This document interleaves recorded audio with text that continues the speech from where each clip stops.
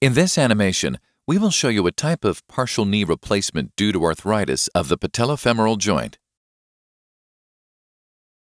The knee consists of the shin bone or tibia, thigh bone or femur, and the kneecap or patella.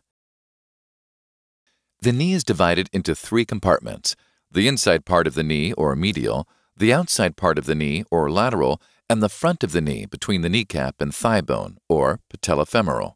In knee arthritis, the cartilage on the end of the bone slowly wears away, causing pain and irritation.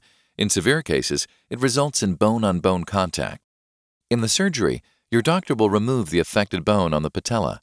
The remaining bone is then sized and prepared for the final implant. Through a series of precise, guided steps, your doctor determines the position and size of the femoral implant. Next, your doctor will use an additional guide to determine the amount of affected bone to be removed.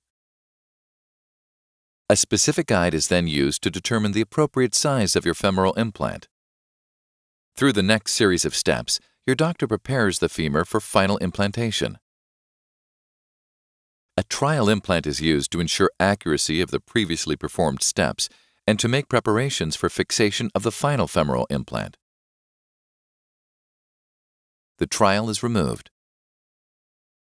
Finally, bone cement is placed on both the femoral and patellar implants, and they are secured to the bone.